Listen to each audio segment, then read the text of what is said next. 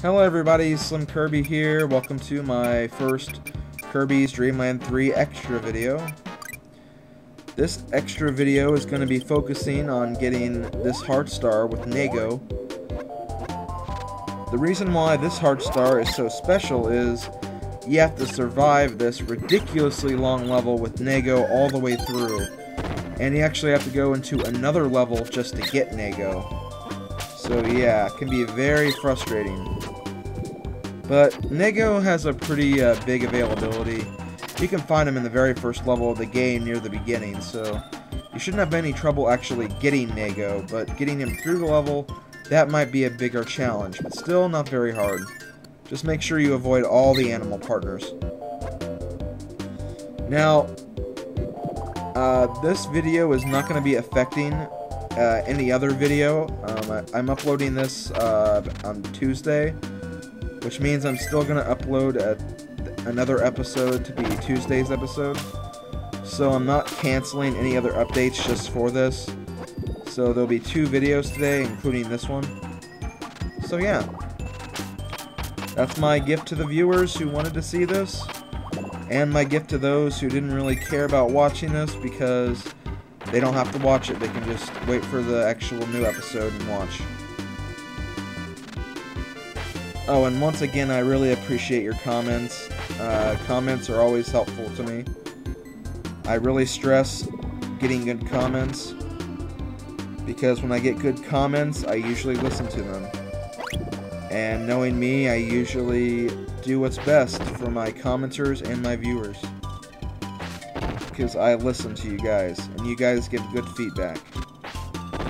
And I use that feedback only to get better, not to get worse. But, okay, back to this level. Not really much of a challenge, really. It can be a little difficult. Like, there's a few rooms where you'd think that Kirby alone would be a lot better, and it's true. But still, not supremely hard or anything. As long as you just be careful, keep a good handle on your life, because you can lose life very easily. Especially in a room like this, where you have to move very slowly and not get smashed by the thwomp wannabes.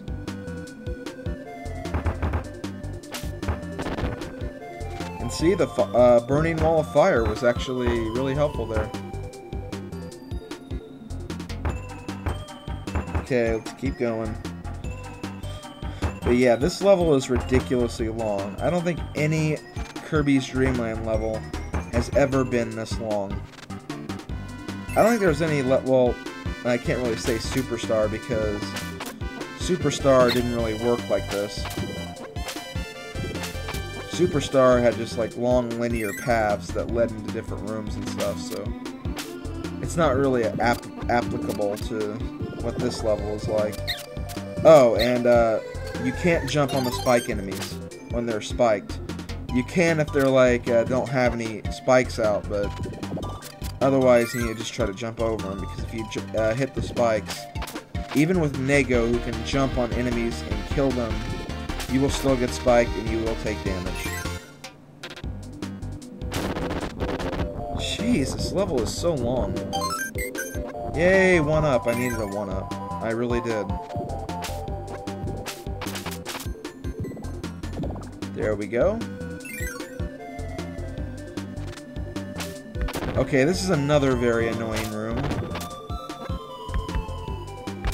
Just be very careful when you're ascending these stairs.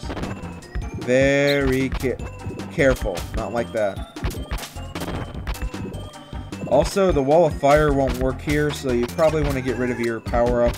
You can get it back if you want, but there's really no need to. Because there's another room with fire enemies coming up anyways. Sorry, Ku and Kai, I need to finish the level with Nago.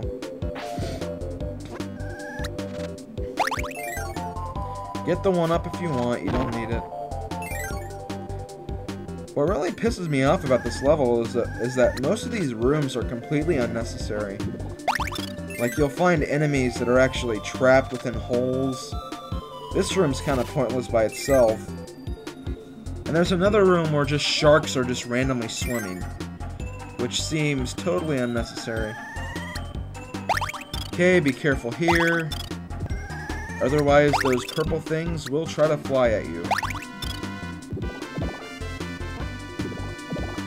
Come on, Nago, jump. Okay, this room is definitely pointless. Why Kirby is just walking along, I don't know. Okay, let's go to the next room. Okay, we have the fire back. I'm willing to say that Nago's fire ability is his best ability. Correct me if I'm wrong, but it's really good. I'm trying to think of all his other abilities. His rock one's not bad. His broom one's not bad. His cutter, not good. His ice, not good. Electric, I don't even remember the electric ability. Oh wait, the electric is actually pretty useful.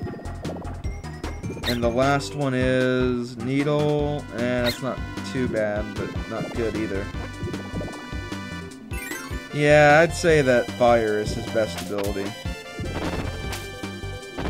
Okay, now we have the room of coming alive painting images. I'm willing to bet Ado constructed this room.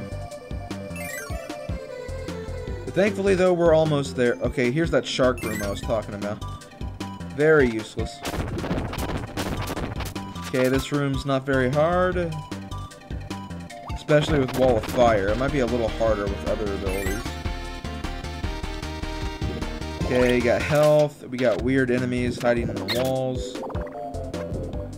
You know what? Let's just finish up this level. I think we're almost there. Crap. Jeez, there's enemies everywhere. Okay, how do I get through here? Okay, I gotta do this. There we go. Screw you guys. I am going in that door. And yes, we're in the final room. Thank God. Nago, you're a good partner, but I really don't think you were worth this. 7 minutes and 30 seconds. My gosh. Okay, everybody, this has been SlimKirby with the first Kirby's Dream Land 3 extra video. Stay tuned later today for the next actual episode of this Let's Play series. Until then, though, this is SlimKirby.